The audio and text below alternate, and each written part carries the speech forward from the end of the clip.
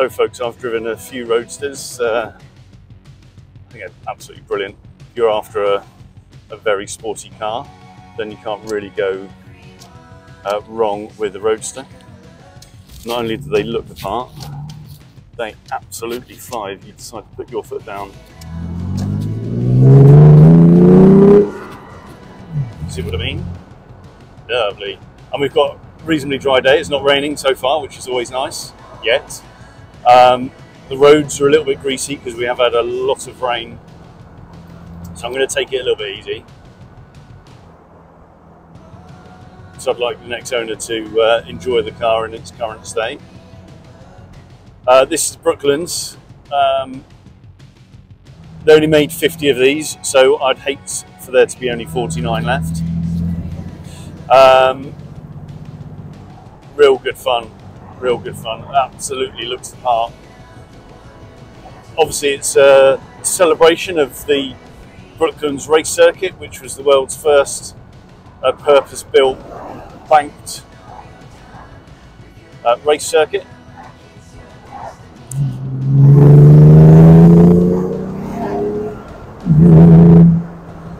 Absolutely on the button, these cars.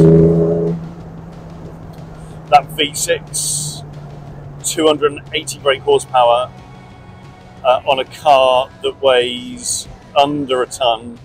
I think I've said this before on a couple of my videos. The power to weight ratio means it's 290 brake per ton, which is brilliant. The V6, I feel, this is only my personal opinion, puts that power down better than something like the V8. Sounds amazing. So it really does pull if you need it to. It's perfect for roads like this. So if you are doing touring, this is perfect because there's loads of power. It's actually reasonably economical. I don't know if you can see it on the video. I don't think you can. You've got the silver bonnet on these. There was an option actually with a polished aluminium bonnet, which this doesn't. I don't think many of them did have that, so they would be even rarer. It looks brilliant. Got some lovely little livery bits and pieces. I love the design of the Brooklands track being incorporated onto decals on the back. It looks really smart.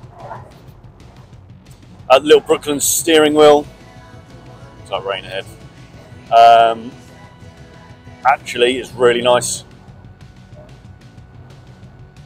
I like smaller steering wheels on cars rather than big ones. I'm not a great fan of wooden steering wheels, again, personal preference. So this actually feels really nice in the hand. Oh, nice. Little convertible XR3i, nice. Or maybe an XR3. We'll find someone to turn around in a minute because I don't want to get wet. I don't want the car to get wet either. So I'm not going to stop and put the roof on. A 6-speed box again, so for touring, you've got plenty of gears to choose from.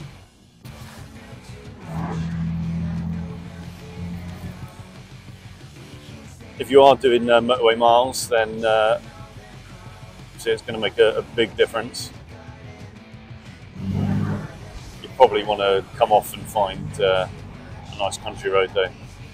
Got lots of campers on the way back out.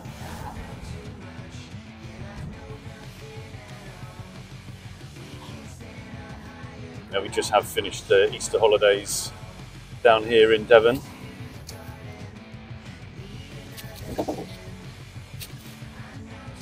So there are lots of holiday makers around.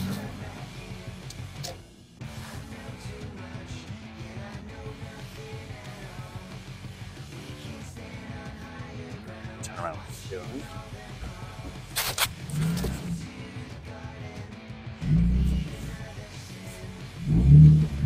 Oh, it's a turbo. Lovely. again, a smaller steering wheel makes stuff like that just that little bit easier. Alright, looks like we're going to get caught in all this traffic.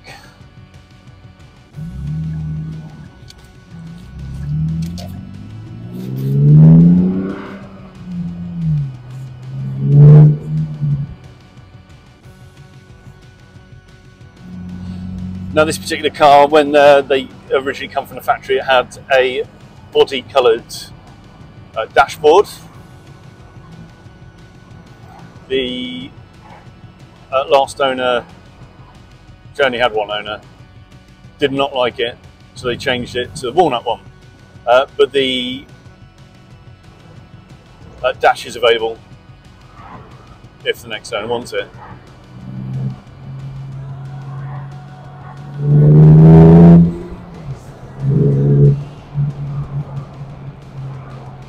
Lovely.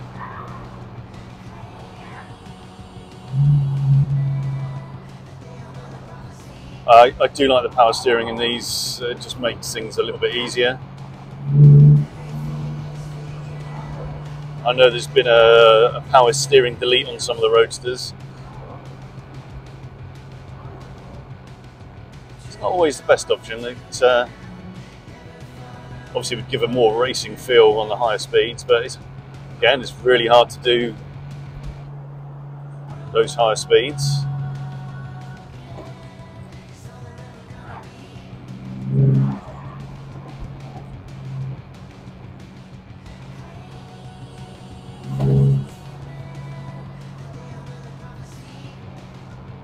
This particular car's got a tonneau cover with it. It also has a hood envelope with it. It's got a rain cover with it.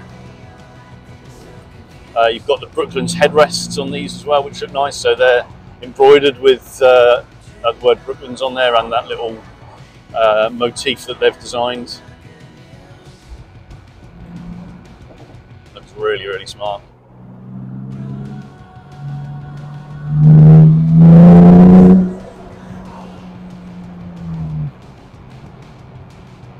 I do like driving these cars.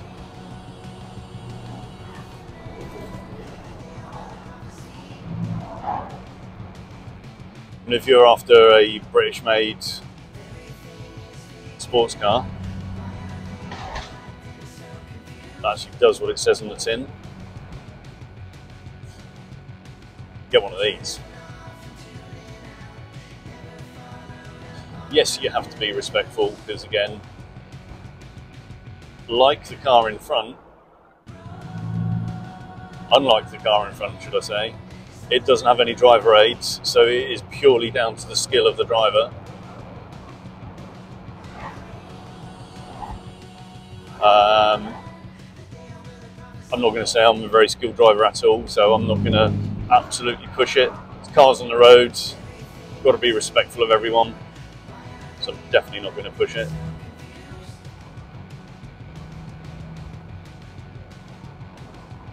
But I might leave a little bit of a gap.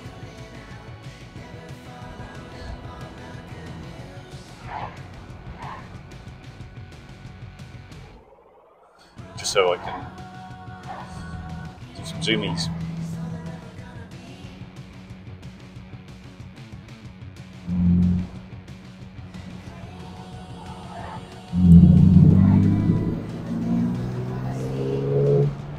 But you don't know what's around that next corner. There you go, see?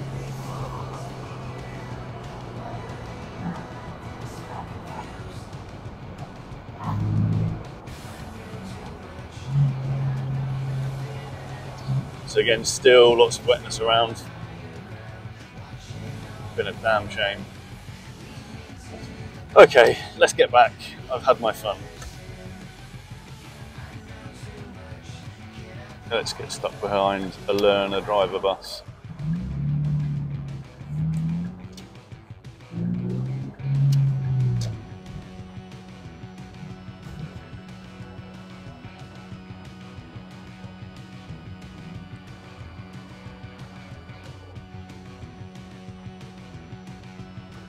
So for those of you that are interested, if you do want to check out any of the cars that are on our website or on YouTube, please feel free to email me, give me a ring. Best of all, pop in and see me, because you really won't get a feel for these cars unless you drive them. Some cars are easier than others. These are easy.